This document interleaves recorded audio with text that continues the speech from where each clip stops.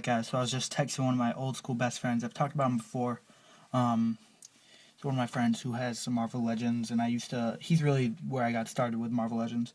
But anywho, just was texting him, and we're talking about, because I was going to come over sometime soon to see what Legends he had, and he said he would let me either have some, or I could borrow a couple.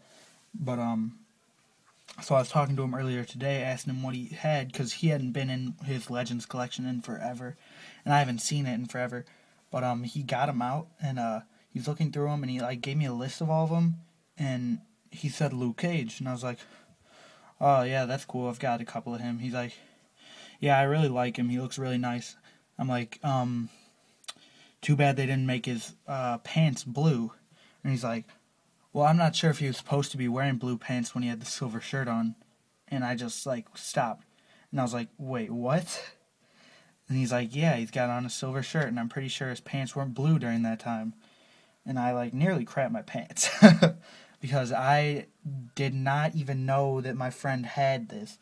But apparently, him and his dad back in, he said, either 07 or 08 or something like that. But it's been a couple of years.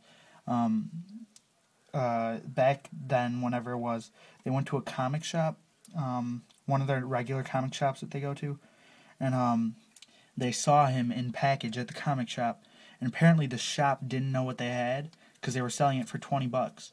So, and by the way, they my friend and his dad, they like the Marvel Legends figures, but they were never really into it like I'm into it now, or other actual collectors are. They would just grab some if they saw them. They'd grab a select few if they thought they looked cool.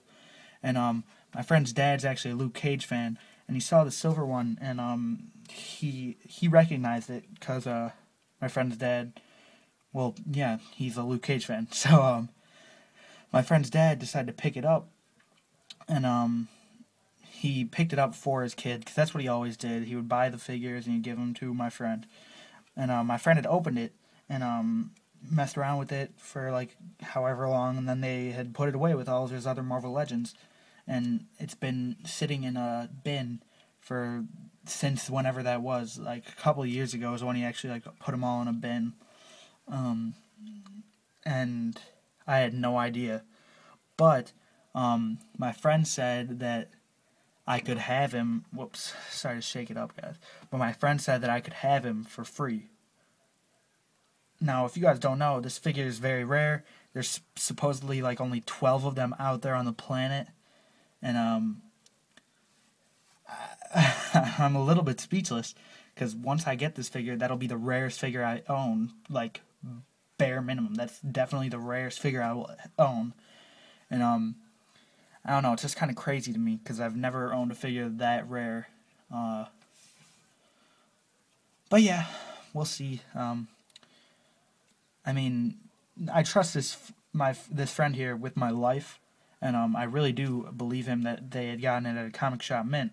But I mean, I can't be positive. I still want to make sure he's real and everything like that. And to be honest with you guys, I might sell him, because I mean, that figure goes for a lot of money. And, I mean, I feel like I could probably just do a paint job over a regular Luke Cage, and he would show up almost the same. And that's, I mean, I don't even really want to do a paint job, because I don't even know that version of Luke Cage. I mean, I know that he wore the silver around the same time that Iron Fist here wore the red, which I'm guessing was the 70s or 80s, but I mean, I don't know otherwise. I just know that the figure's rare. So I'll probably end up trying to sell him. I posted on the ACBA group page just saying, what would you guys say if I was going to get the silver version of Luke Cage for free? And someone had given me the idea I should probably, if I do sell him, hit up Solid. And I'll probably do that. I'll hit up Solid first. And if for some unknown reason he doesn't want him or something, I'll move on. But I mean, I don't know. This is going to be an amazing moment for me, just to own a figure that rare, even if I do end up getting rid of him. So yeah, I mean, getting a rare figure is pretty amazing when you do, but some of them, I mean, if I didn't know that the silver Luke Cage wasn't rare, like my friend didn't, if I had gotten him and I didn't know he was rare, I would have probably traded him or something like that, Because, I mean, from how I know Luke Cage in that era was the yellow shirt with the blue pants. I mean, this guy's not accurate, this Luke Cage right here. But, I mean, you know what I mean. The classic Luke Cage, the only way I know him is with the yellow shirt. So, I would have gotten rid of him. Or I would have even been stupid enough to have done a paint job over him. Which, I mean, if then afterwards I found out how rare he was, I would have been pissed. But, yeah, guys. We'll see how things play through. Should be hanging out with my friend within this week. We're trying, right now it's late Monday night, technically early Tuesday morning. But I'm going to try and hang out with my friend on Wednesday or Thursday. And if not, then we'll definitely hang out over the weekend. But yeah, this has the potential to be amazing. Probably in my top 5 Splinter Cells of X-Men right here. This is basically the team I had in my little Apocalypse display. Except there was also Gambit in there, and I really just put him in for a placeholder because it seemed a little bit empty. And I need to add someone, but I don't know. But this is the core team that I really like.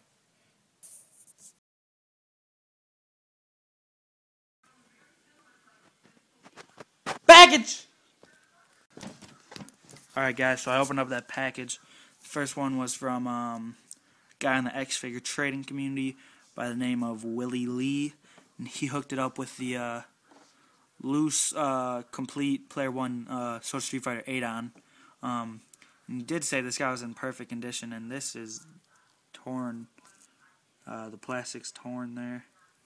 Not really a big deal because it's an easy glue, but still. But yeah, this figure's really nice. Got a lot of nice shading on him. I prefer this head for any of you guys that think this one's better. I just think the face looks weird on this head. But yeah, and then also I got my prize from Light 105's contest. I'm not sure if I mentioned it, but I did get first place from my bracket. And what I was supposed to win was the Deadpool, the Series 6 Min on Card Deadpool. But he did give me an option. I could get anything that he was offering. And I was thinking, I was going back and forth between this and the, I was going back and forth between the Face-Off Punisher variant, which has got the white suit Jigsaw, and the Face-Off Iron Man variant, which has got the red, what's-his-face, and the War Machine. But I decided, you know what, I don't have this Face-Off Cap, and I really want him. I probably could get him easier than those other two, but I mean, I'm not really digging those other two too much. So yeah, really happy about this. About to crack this open in a minute. Get out my Face-Off Cap and my Red Skull. Yeah. Alright, so I got these guys out the package. These guys are so sick. I'm so happy to finally have Captain America. You can see this pose on this hand. The reason it's like that is it's stuck like that. When they originally did it, they didn't put this red part on. They didn't glue it on right. Toy Biz I'm talking about. So the paint glue got into the joint, so his joint's kind of stuck right now. But I could probably fix it. I haven't spent much time on it. But I'm really happy to have this cap. I mean, as some of you guys know, I already had the Face-Off Cap, just not this version. I had the unmasked version. Both are good. I mean, this one's probably better just because I feel like you could probably use them in a lot more situations than unmasked Captain America. But yeah, the other one's still pretty nice. This one's really cool, though. I really do like him. The color seems a bit different to me, a little bit darker on this guy, but I haven't really compared them next to each other at the moment. Now that I'm looking at this, I should probably change out the background.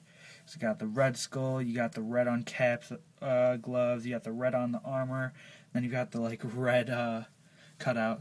So I'll probably change it for the picture that you're about to see. That's better.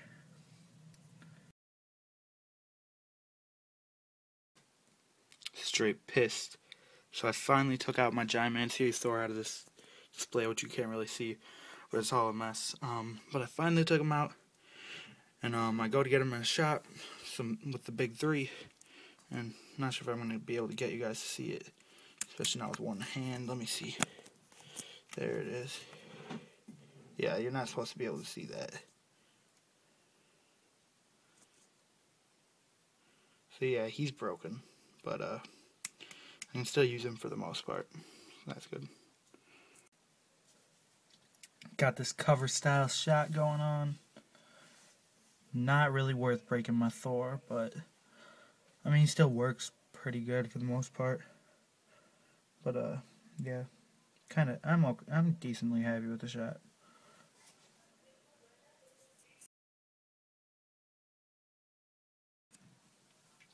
And I'm really happy with this Adon figure. Now, Adon as a character, I don't love him very much. He's very strange. He's very weird. He's got a strange facial expression, but I fell in love with playing as him. In Super Street Fighter 4 primarily is when I played as him. I don't even know if he ever appeared prior to then. But I really liked to play as him, and I thought I might as well get him. And he's like one of the best Soda Street Fighter figures out there, in my opinion. He's got probably some of the best articulation on a Soda. The only thing I really dislike about the articulation is the hips. You don't get a lot of movement out of them, which, I mean, this is Adon, so he should have a good amount. But I am happy with him having like the double jointed elbows. Those are pretty nice. Really easy to balance, as all these figures are. Like, I mean, Guile up on his toes, and also up on his toes. And they're not really resting on each other. Whoops. Yeah. Still up on his toes. Up on his toes. That's why I really like these Soda figures. They're really nice. Some of them are better than some of the Marvel Legends out there. But yeah, definitely suggest that you guys get this guy right here, the Adon figure. He's really nice.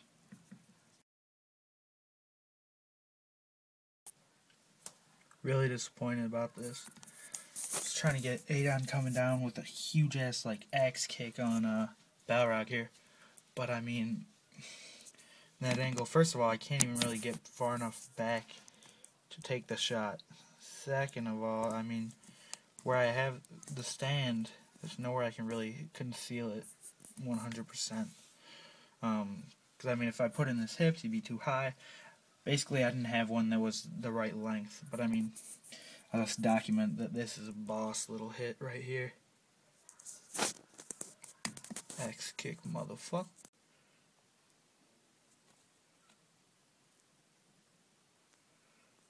NSA, bitch. This took me a lot. It was actually a lot quicker than I expected it to be. I got him into the pose, just swapped out the background. He fell, put him back in, put on the cutout, and he was all good.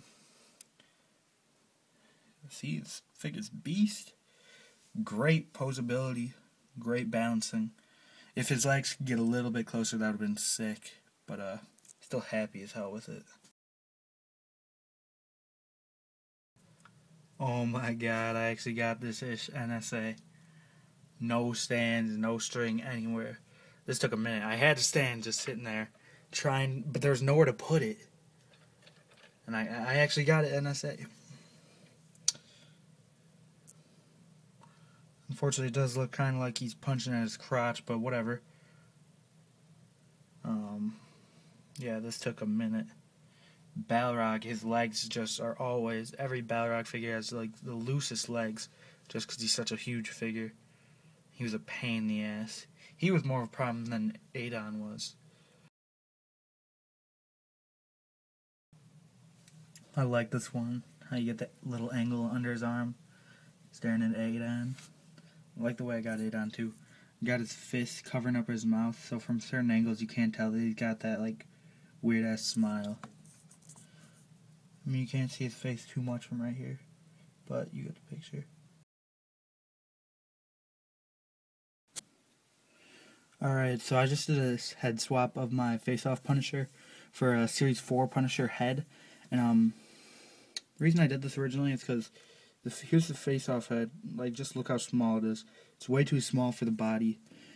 And it's also just kind of an ugly head. Like, look at it. Ugly. So That's why I want to do the head swap, although the problem is, his neck is really short now. I still like him to some extent. He's good for a couple of shots, I guess. But yeah, you get the point.